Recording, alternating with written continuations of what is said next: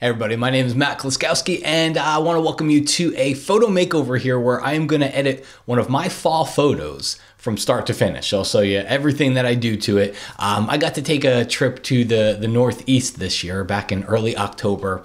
I went up to Vermont and the colors were kind of good, kind of not so good in some places, but with a little bit of work, we can have some fun with it. I'm also doing this because I want to get the word out there. I'm going to do a live photo makeover webinar where you're going to get to submit your photos. So rather than sit there and watch me edit my photos, you're going to get to submit your photos, and I'm going to be able to take some of those photos and go through and do whatever I would do to them. I'll use whatever program I see fit to get the results that I'm thinking for that particular photo. So make sure you check the description for the link to the page to not only sign up, but also to submit your photos. Okay, so let's go ahead and dive into my photo here. All right, so you could see that we have we've got a kind of a covered bridge here.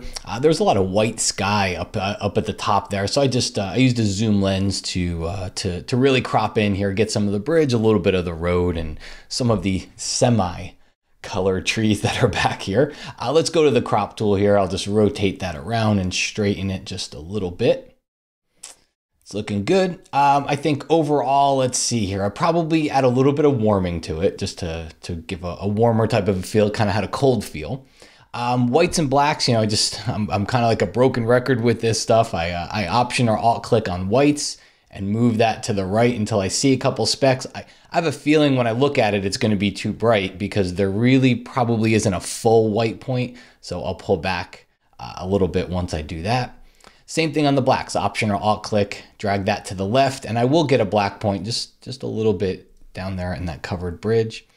If you need to bring out any shadows or highlights, which I don't really think I have any highlights worth saving in this image here, so we'll kind of just leave it at that. Let's see here. So that's the basic panel. We'll head down here. So HSL, this is probably where we can do the most magic.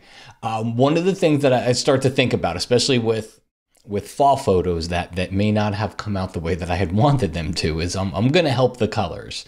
So this is, if you're somebody that doesn't like to help the colors a little bit, you should stop watching now because it's just going to annoy you. But I'm gonna push these colors to what I had hoped that they would be when I was there. So we can go to the Hue slider here. I try to push the oranges to red. There's not a lot we can do. You'll see a couple of the little reds back there get a little bit more intense. And then I can push yellows to orange, and you'll see kind of a big difference there, right? Now I'm starting to push a lot of those colors to a different color. I'm not going to crank them all the way up to -100 there, but somewhere in between will definitely let me get a little bit more intense on some of those colors. And then next up here, we've got our yellow slider where I can take some of the yellows and greenish colors and push those a little bit more. And you can see that makes a big difference as well. Again, I'm not going to crank it way up, but just add a little bit there. And even greens, I can take my green, if there was a lot of green down here, and I can push that toward yellow.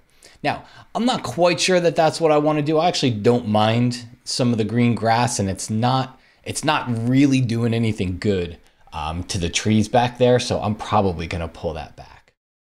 Saturation, I don't think we have to do anything on saturation. I think the colors are plenty saturated. And then luminance, we can come in here and make some of those colors brighter or darker. And I think I would do just that on some of the yellows and some of the oranges. So to show you what a difference this makes, I'm going to hit the little toggle switch next to HSL. So take a look. This is the before photo, and that's the after. And that's just the HSL, the hue saturation changes that we did here. I think that's really the bulk of what worked for this photo here.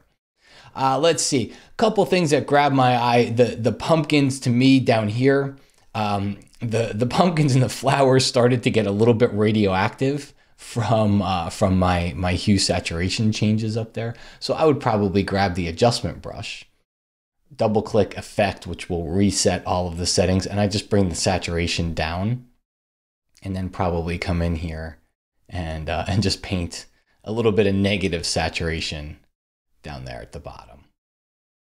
just to, just again, you know, we don't want like we don't want them to be pink. So I just want to pull the color back from them just a little bit.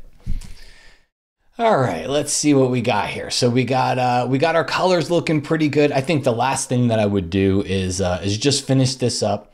I might actually crop it a little bit more. And the main reason is, let me get some of these green trees back here just out of there. So I'll just hold on my shift key and I'll just crop that in a little bit more from there. That gets some of the greenery that's in the back away. And then I would go, we can finish this up. You know, I could do the traditional vignette that I would normally do. And the problem is it's going to start to darken this area. And to me, this is what I want to draw your attention to down here. So rather than do the vignette, in this case, I would go to the radial filter, click on the radial filter here. Let's bring the exposure slider to the left and then just click and drag.